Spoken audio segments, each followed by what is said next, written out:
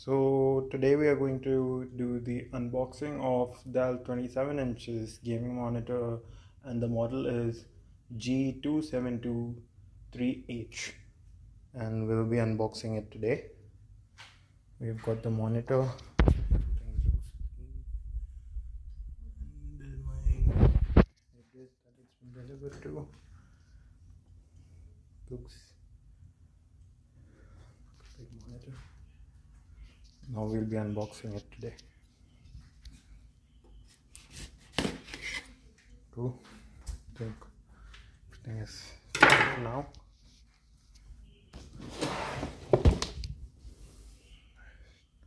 This is the cover.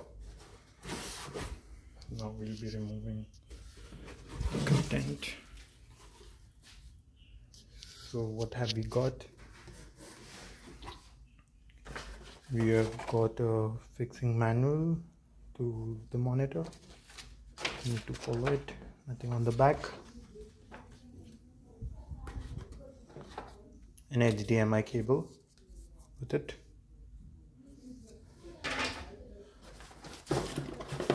This is supposed to be the monitor's base. We'll remove it ahead. I think warranty card. The HDMI cable. So this is supposed to be the power cord. VGA cable. Oh, we got two HDMI cables with this. Now we'll be seeing what's beneath.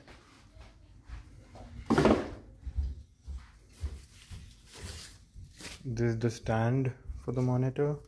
It has wall mount capabilities as well. So we have, this looks like the monitor screen, and we'll be removing it in a second. Post removal, this is the monitor screen. It's quite big, 27 inches. With it over here, we have received two Bluetooth audio connections, audio ports. Actually 4 audio ports, lot of ports, one audio jack as well, and the rest of them are Bluetooth. I think USB Type-B, 3 HDMI connections, and that's the power cord. And this is the entire monitor. HDMI, Bluetooth, and this for wall mount capability. So the base is ready. The manual is quite self-explanatory, and it's just easy push and play kind of format.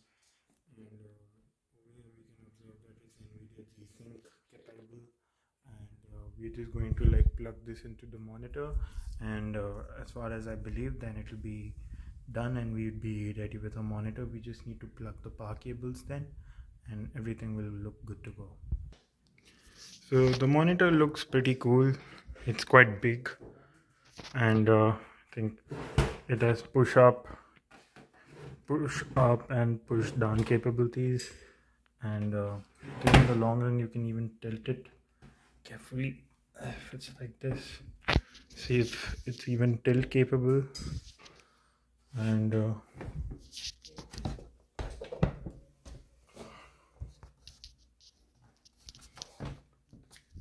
over here we can observe that we've been given a lot of buttons, and this is supposed to be the power cable, and this looks cool. We just need to now plug it into the system and then power it on, and then everything will be good to go.